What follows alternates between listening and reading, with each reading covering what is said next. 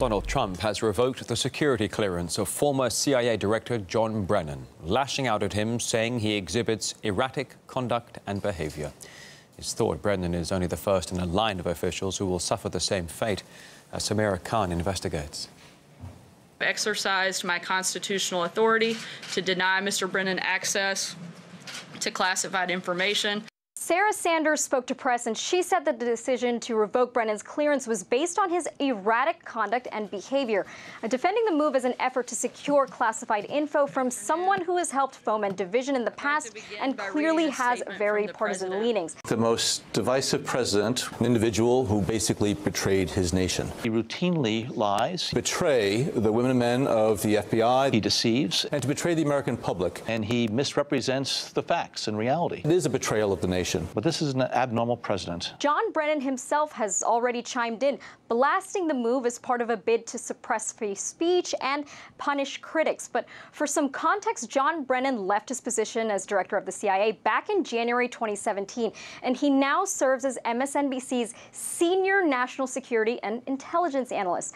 But this whole debacle began last month when Senator Rand Paul called Brennan's motives into question, asking if he had been profiting off of his clearance by divulging secrets to the mainstream media, his exact words.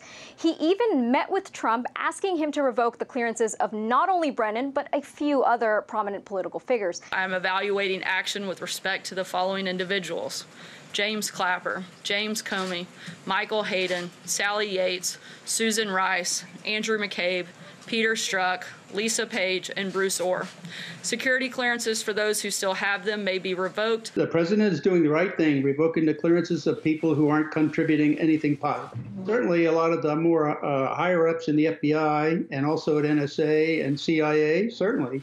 I mean, I believe these people are all involved in this Russiagate and fabrication of it, and manipulating information and data for the public consumption to confuse and create all kinds of uncertainty in the government and the government business. That's why they should never have a clearance.